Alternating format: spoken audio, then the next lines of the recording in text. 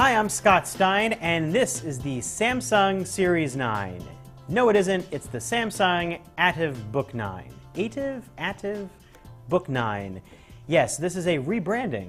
It's a new laptop. It's not really a new laptop. It's a rebranded laptop that you've seen before. It is a laptop we liked a lot last year, the Samsung Series 9, people. This was a great MacBook Air competitor. It had a revision last year. It looked even sleeker, smaller than a MacBook Air. 13 inches, super sleek design, matte display for those who care about that. Well, this time, the version that's been available since April has a 1080p display, really sharp, and that's about it. It has Windows 8, but it has a last generation Core i series processor here, Core i7 in this case, dual core, 4 gigs of RAM, your 128 gig or 256 SSD, you know, standard stuff. And it ramps up to $1,500, $1,400 for the 128 gigabyte version. So it's not cheap.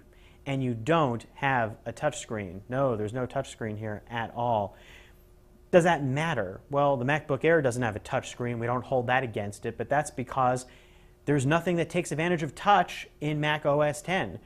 But Windows 8 obviously does, and so you're going to have to rely on the trackpad here to get a lot of stuff done.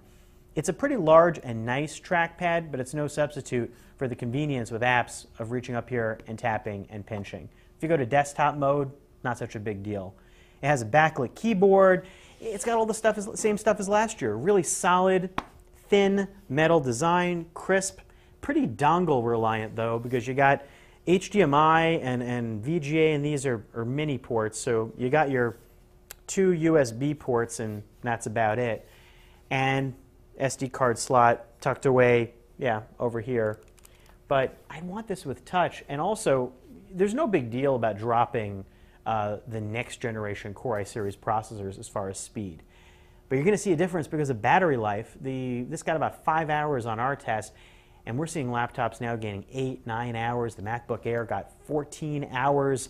So this is now at the bottom end of that. If you can live with 5 hours, you don't mind paying $1,400, this is a really sleek laptop. But Samsung has other Book 9s coming out, a Book 9 Lite, a Book 9 on the higher end.